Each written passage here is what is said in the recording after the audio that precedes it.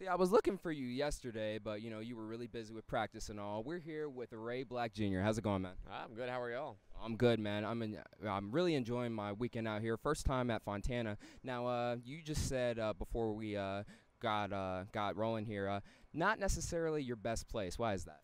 Yeah, it's just one of those places that either you love it or you hate it, and right now I haven't found the love in it. So it's a cool track, a lot of history here, and I like the bumpy tracks, but seems like our cars just don't really want to get around them really too well. And I know if we had more practice, I think we could have figured some things out. But so now we're just trying to jump in the deep end and see what happens. And we usually run decent here in a race, and then practice always kind of goes rough. So hopefully that happens tomorrow, and we're okay, or today.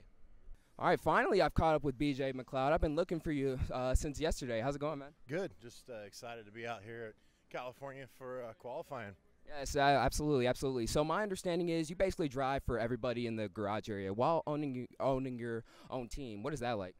It's fun, man.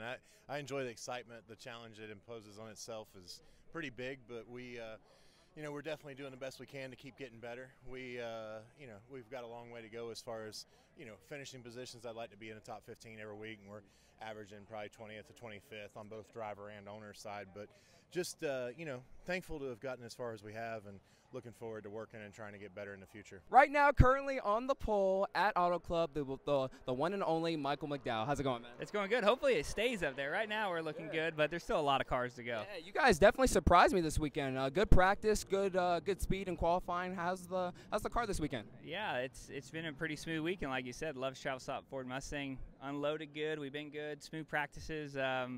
Which we need it. Las Vegas was a little bit rough for us, so this is a good start to the weekend for us, and it's been a good weekend. Talk about your season so far. I know we're only basically just 2 races in, but I mean, you guys are looking like a solid playoff contender. I mean, it's off to a very good start. I mean, what do you think? Yeah, so far we've had some great finishes. Last weekend we finished 17th. We lost a few spots on pit road on a green flag pit stop, so.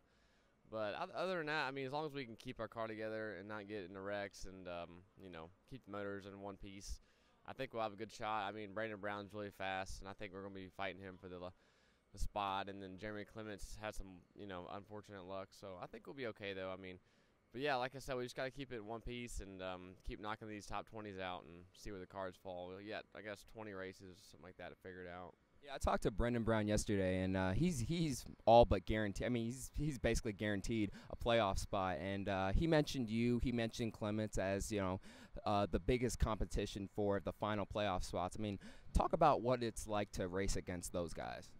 Yeah, I mean, Jeremy's a great race car driver. He's fun to bang doors with, and we've gotten into it a few times, but we're really pretty good buddies now. And then me and Brandon.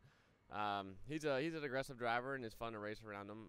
But this year they got a little bit better package than last year. They bought some ECR motors, so they're rolling pretty fast. And they showed a lot of speed last weekend, and something we really couldn't keep up with. And but we got a long season ahead, and the mile and a halves they're going to be really good at it. But I think the short tracks and road courses will prevail in. I think, and so we're just going to have to outrun them there and hope they have some. Mediocre luck, and we have really good luck, and see what happens. But as long as I think 2 of us can make the chase, I think realistically. So if that can happen, I want to be one of them. I wanted to ask if this was true. I heard this, and I don't know if this is true or not. It could be a myth for all I know. Is it true last year at Atlanta you finished 16th with 1 set of tires? Is that true? No, the closest story to that would be the Coca-Cola 600 at Charlotte. We ran the whole 600 miles on 4 sets of tires, and we finished, I believe, 28th to 25th, something like that. So it was pretty big. We had a really good car though. Like that car with the right funding behind it could have been a top 25 car easy. Like it was a good hot rod. That's pretty badass. I guess the final question I have is, what are the expectations for this year? I mean, for your team and also yourself personally. Well, as far as the team goes, we've set a goal of getting 5 top 15s with at least one of our cars at non-super speedway or road course events. I think speedway and road course we run pretty good anyway, but I want some downforce top 15s, and that's what we're looking forward to. And then as a driver, take care of Johnny, make sure he gets what he needs, and get the best finishes we can. Talk about your career as a whole. I mean, like, you've been pretty up and down when it comes to running for the big boys, and then also the underfunded guys. So Yeah. Just talk about that. Yeah, I mean the disparity between the big top 4 guys teams, Penske, you go Joe Gibbs Racing, Hendrick. You got 400 or 500 people against 40. And so yeah, I've been on both sides of it. I've seen both sides of it, and yeah, it's crazy just the amount of resources it takes to run a race car. But NASCAR has given us a great platform. As you can see, we can be very competitive with a smaller team, and we have good cars and good people, and we're not little by any means at Front Row, but we definitely don't have 400 or 500 people building cars back home. So yeah, it's I enjoy the smaller team. I enjoy being a part of it, being a part of something growing and building. I mean, you always want to win races and win championships, but as you know, there's only a few guys that get a chance to do that. So I've been very fortunate to help grow with teams and help build teams, and that's kind of been something that's fun to see over the years. So last question. Talk about your guys' program. I mean, as you can see right now, P1 right now on the during qualifying. So, I mean, oh, you're good. Yeah, more cars coming.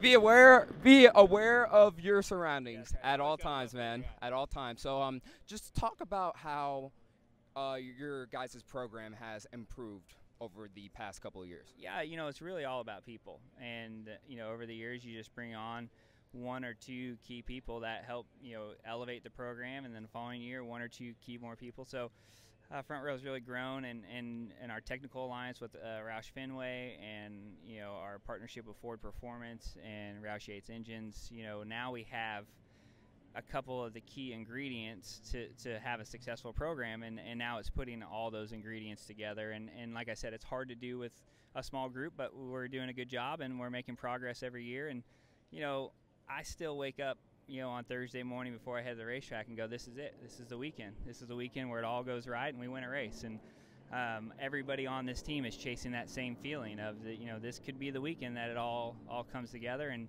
that's what keeps you motivated, and that's what keeps you driven. And yeah, it's this is a tough sport, and you gotta really fight through the battles. One last final thing I want to request from you. Can you say hello to IDK Player again? What's up, y'all? What's up, IDK Player? How are y'all doing today? Thanks for having us out here, and looking forward to see y'all soon.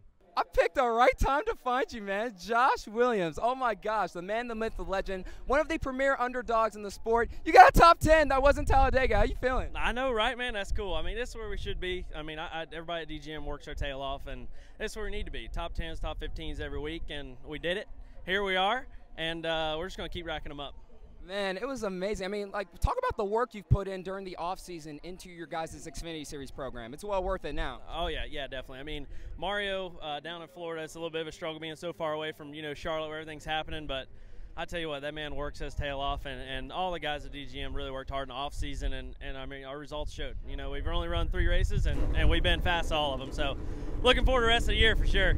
Yeah, absolutely. So, I mean, as far as expectations are concerned, can we start talking playoffs now, or no, a little too soon? A little too soon right now? Why not? Let's talk about it. Why not, man? Let's talk about it. Congratulations. Congratulations, man. Thanks,